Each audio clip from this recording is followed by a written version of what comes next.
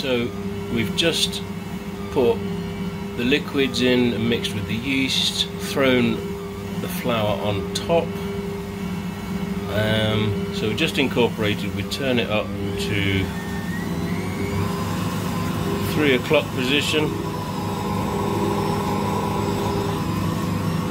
We'll set the timer for 6 minutes and see what happens.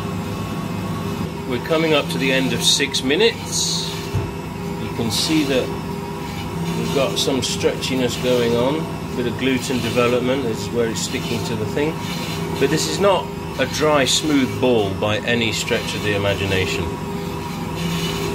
We'll just let it finish.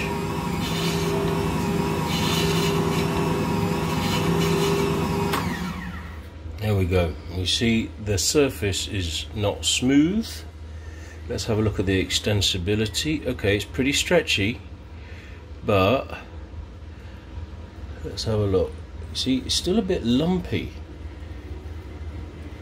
and it's certainly not at that point of window painting.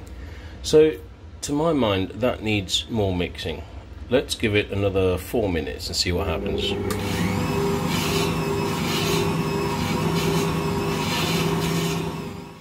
So we're coming up to the end of our second mix, which is 4 minutes for a total of 10 minutes. Now, there is some difference here. By and large, it's a single ball, and I don't know if you noticed at the end there, but generally it's not sticking to the bottom of the bowl anymore. So it's certainly not hyper-extensible, and it's definitely not at a point of window painting. It is very, in fact, this is very tight, like the gluten's developed and then it's fighting me, but it's still not what I would call a nice smooth ball.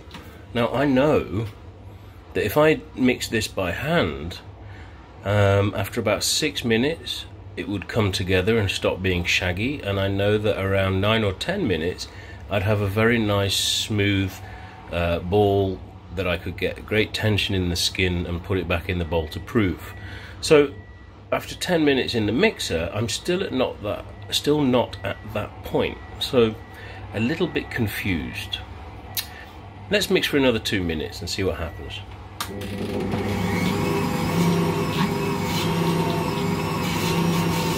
We'll come back. It's beginning to look a bit more as I would expect. Let's see. Again, it's feeling quite tight, but definitely more as I would expect for a 65% hydration dough. We're getting to window paintability a bit better, and if you can see without shadows on that, still a bit lumpy, but we are getting those smoother sections.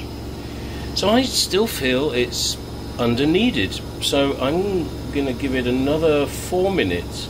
I will check after 2, but probably won't video, and that'll take us to 18 minutes in total. Let's see, back in a bit. Okay, so we're coming up on 18 minutes. It's about to stop.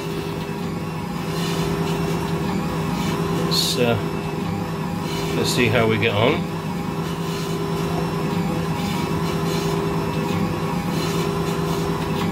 Again, we're still not seeing that smooth surface yet that I've seen on some other Ank videos.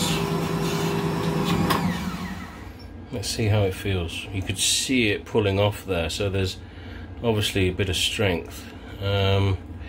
It's quite tight, but I think that we'll find, yeah, I mean that's pretty elastic now after 18 minutes. I'm gonna just see if I can use 2 hands to do a window pane and show you that.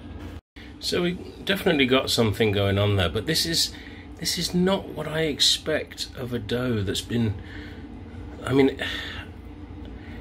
it's just gone through so many weird phases, and it's very odd. I honestly feel that if I added half a tablespoon of flour, it will come together in a very nice, very smooth ball.